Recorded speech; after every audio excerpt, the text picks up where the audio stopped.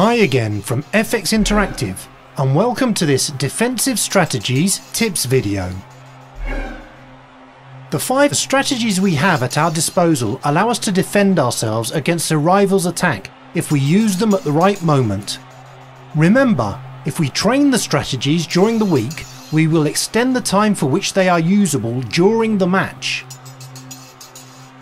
If we order our players to use the offside strategy, our defensive line will edge forward, leaving the opponent's forwards offside.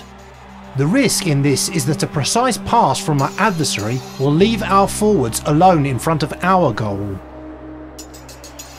Pressing will cause the players near the ball to run to the rival's position and snatch it from them.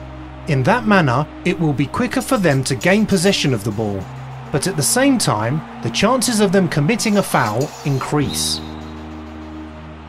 When the rival is near our goal, aggressive defence increases the intensity of our players' tackles, but in contrast to what happens with pressure strategy, our players will not abandon their tactical positions. With the clearance card activated, our players will try to remove the danger in our area, sending the ball, without any other concern, towards the opponent's side or towards either touchline. If the score is in our favour, we can order our players to use defensive possession.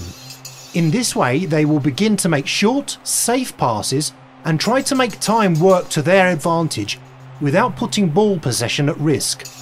Having said that, if nearby rivals intercept one of those passes, they might be able to score a goal.